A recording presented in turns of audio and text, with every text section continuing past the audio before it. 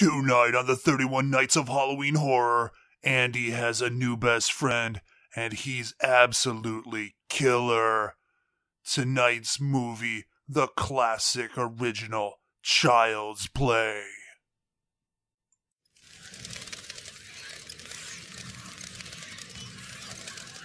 Hello everybody and welcome to another episode of the 31 Nights of Halloween Horror! Nightmare Baby Circus. Anyways, coming off of last night's what the hell did I watch? Bloody mess of a movie, Ebola Syndrome. I thought, you know what, it's time again to go to a classic movie, a movie that was remade, rebooted, reimagined this year. And that movie is Child's Play. Child's Play. So, what is Child's Play about? Well, it starts off with the Lakeshore Strangler, I believe that's his nickname, Charles Lee Ray, Chucky, as his friends call him, is running away from the police. He is mortally wounded, finds refuge in a toy store, and before he dies, transfers his soul into the body of a good guy doll because, yeah, he's got powers, apparently. Anyways, so this good guy doll ends up in the hands of a little boy named Andy. And, of course, Chucky has plans for his new body. One, to get revenge on his partner who left him, fled the scene when the cops showed up, leaving him out to dry, hanging out to dry. And, of course, to get revenge on the detective that killed him, or his body, anyways. And then, of course, he finds out that, well, the only way he can get a new body, because the doll body isn't necessarily the best thing in the world, especially since it's starting to become more and more human, the longer he inhabits it, is to transfer his soul into the first person he reveals himself to, which happens to be the little boy Andy. So, let's get into these scores, shall we? Violence and gore, I'm giving it a 2.5 out of 5. Nothing's too spectacular, nothing too brutal. Very basic, not a lot of death in this movie, honestly, and some of the death that happens is really okay. But for the most part, we get a nice sort of shock treatment kill, but overall, nothing too spectacular. 2.5 out of 5. Shock value, 3.5 out of 5. This is where the meat and the potatoes of the movie is all the tension that is built up through the weird noises, seeing the little guy run behind you in the background. Things like that are the really key to this movie. A lot of great tension builds up, leading to some pretty nice jump scares. Overall, very solid. 3.5 out of 5. Plot, I am giving it a 3 out of 5. Look, it's basic with enough nuance and added stuff to get a good score. However, it can't get any higher because there are moments in the plot where the movie just kind of just stops for me. There's a scene early on where Chucky needs to go kill his ex-partner, and so he's at school with Andy.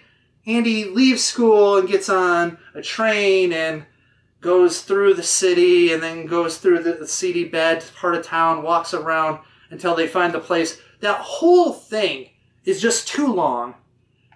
It has no tension to it, and really could have been done in a much shorter sequence. And then when he goes and kills him, it's nothing. There's no tension in that scene. There's no stalking him, no messing with him, no cutting him. No, it just turns on the oven, blows out the pilot, lets gas build up, and then makes a noise so that he opens up a door, shoots at the oven, and of course blows up the entire house.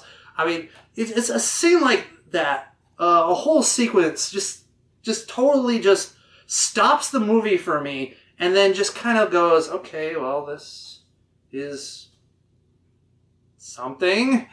And also the voodoo death scene was really unspectacular, and I think they had a lot of opportunity to do some different stuff in those scenes, and it really just kind of wasn't scary, wasn't tense, was just there and took up space and time. So, okay, whatever.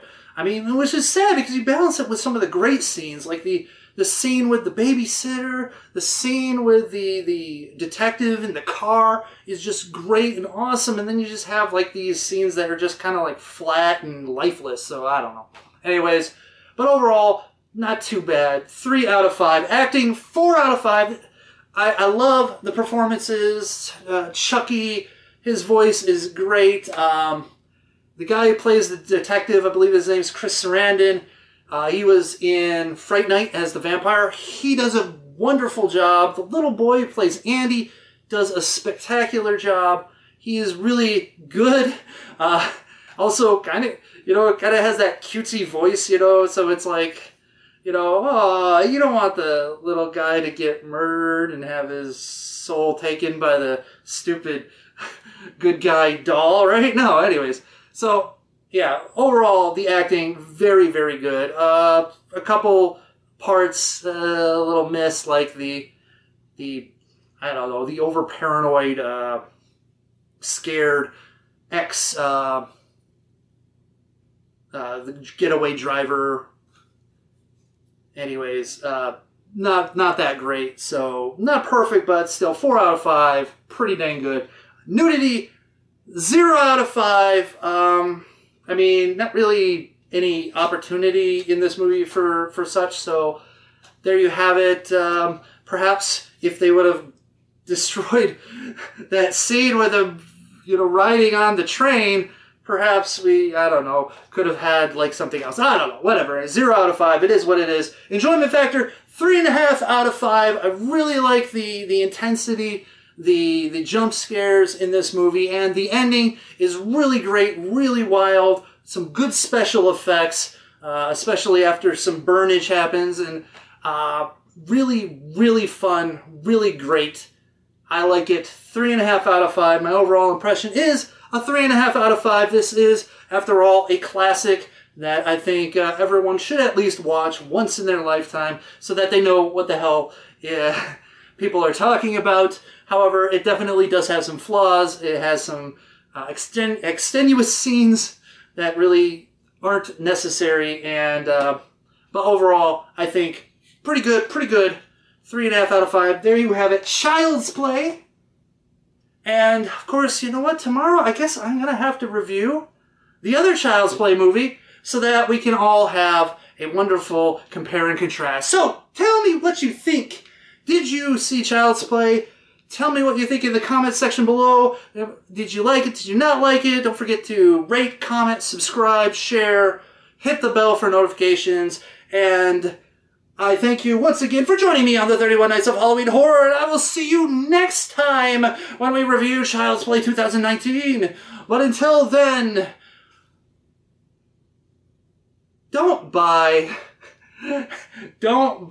animatronic dolls from some bum on the side of the street, because you just never know where he's going to get it, You never know, okay? Just saying. Brah.